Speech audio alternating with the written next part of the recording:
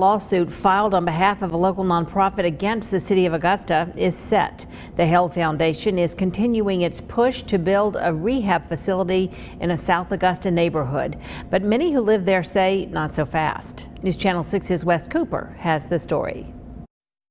The Hale Foundation in downtown Augusta is looking to expand its services by opening up a drug treatment facility in the Garden Meadows neighborhood.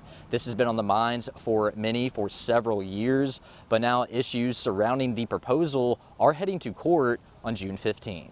I just don't want them in our neighborhood. The fight continues for those who oppose Valor Station, a proposed rehabilitation facility. The Hale Foundation says it will be for first responders. The need is definitely out there. I think the need is continually great. So I just want to feel safe. And with that facility going up, I don't think I'm going to feel safe. The lawsuit that will be heard in June was filed in September last year on behalf of the Hale Foundation. It claims the city's decision to reject the group's request for permits to build Valor Station violates the Americans with Disabilities Act and several other laws. Because we can't get up and running with Valor Station and these first responders continually need help, our clinical director has started seeing clients at our office just on a volunteer type basis.